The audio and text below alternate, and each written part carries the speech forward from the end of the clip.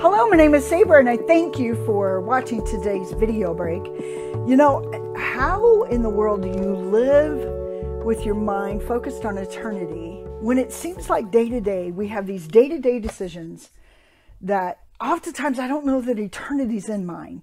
But in Psalm 24:7 it says, "Lift up your heads, you gates, be lifted up, you ancient doors, that the King of glory may come in." And so, you know, we have this beautiful picture of Jesus ascending into heaven.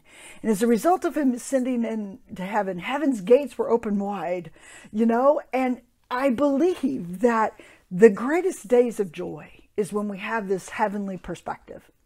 You know, when we look at the world and we have both of our feet just solidly planted right here, you know, on this day-to-day rat race, is what I like to call it, or a day-to-day, what's this world all about? We lack meaning. We can't find purpose. And so that's what leads us to doing things, you know, trying to find purpose in this world, scurrying about, you know, and it leads us purposeless.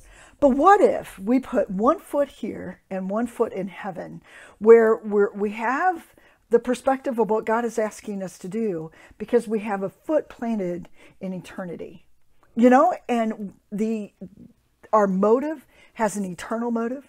Our perspective is in light of eternity.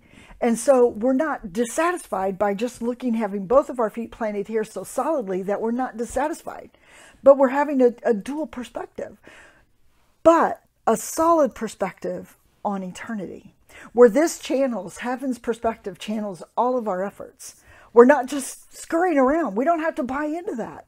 And Paul was magnificent at it. Apostle Paul, he could keep one foot planted here really solidly and let God's strength just manifest through him. And yet his perspective didn't change no matter where he was at. He knew what was going on because he had his foot so planted in eternity that he could say things like, you know, for me to die is gain. But you know what, Lord? I know you're not done with me here yet.